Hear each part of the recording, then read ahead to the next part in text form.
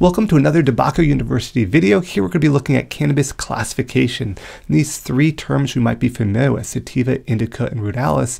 We're going to define them and look at them in a little bit more detail here.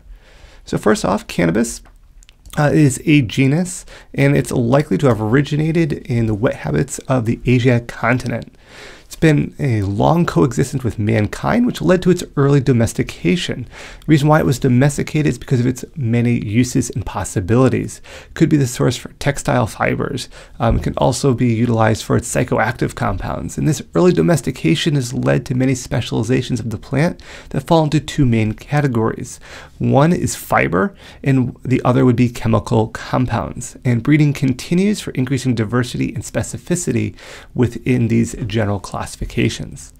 Now, cannabis is dioecious, so what does that mean? It means it produces distinctive male and distinctive female plants. Each plant from the point that is an embryo is genetically either male or female, and it's visually identifiable by the flowers that it will produce. In some isolated cases, plants will produce both male and female flowers. These are called hermaphrodites or hermes. With chemical treatments, it is possible for a female plant to produce pollen and also a male plant to actually produce female flowers. But for the most part, just talking with no general alterations, it is a distinctive male plant or a distinctive female plant. Others plants may produce monoecious plants where they produce male and female flowers on the same plant. Cannabis is not like that. It's distinctive male or female plants. Now, vernacular, those sativas, those indicas, those ruderalis that we might be familiar with, these are commonly used, but however, the use of them is actually against the recommendations by 20th century botanists.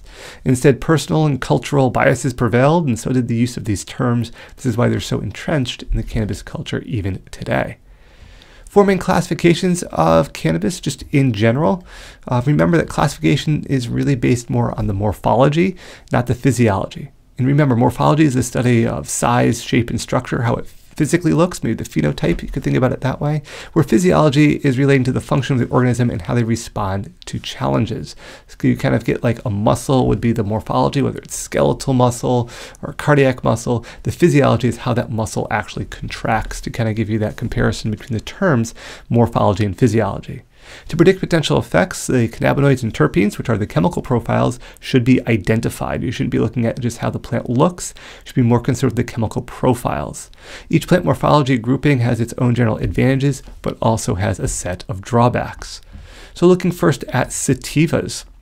Sativas in general grow really tall, 4 to 15 feet. Their internode spacing is about 3 to 6 inches. Their leaves are long and thin. The advantages: they produce high biomasses, they're commonly grown outdoors, and produce better in climates with a long, warmer growing season to allow that plant to get to its full size. The drawbacks are when grown outdoors, it can be more susceptible to wind damage because it can get so tall, and can have increased time to flower and mature compared to other options. This is also a photoperiod dependent strain here. Now, the indicas, these tend to be smaller plants, only about 1 to 6 feet tall. Their internode spacing is 3 inches or less. And they have a wide leaf morphology. This advantage is it can be fit for indoor growing operations that have limited ceiling height.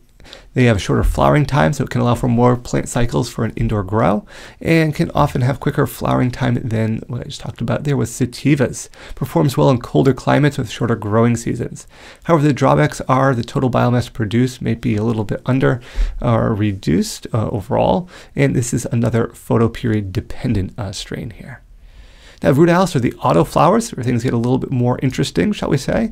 They tend to be very small plants, only 1 to 3 foot range, tight internode spacing, and frequent branching with small, wide leaves. The advantage is their photoperiod independent, meaning they will flower based on a set number of days. They're not dependent on the duration of sunlight that they're exposed to or light that they're exposed to.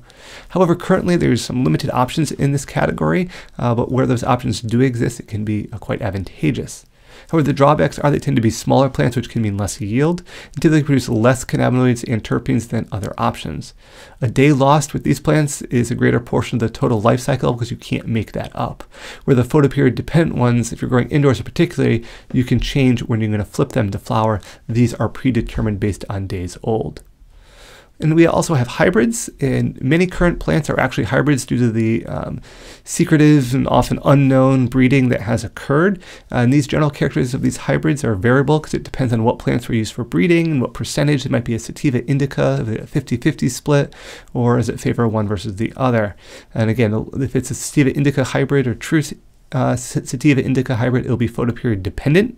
Advantages are the best of both worlds. You get the auto-flowering plant behavior potentially with still producing desired cannabinoids and terpenes with some hybrids. This can expand the cannabinoid and terpene profiles produced. If you're breeding two distinctly different lines together, you could get the best of both worlds. The drawback is you could also get the worst of the both combinations that you're breeding together. So there is some time to breed these and some kind of refinement that needs to occur as well.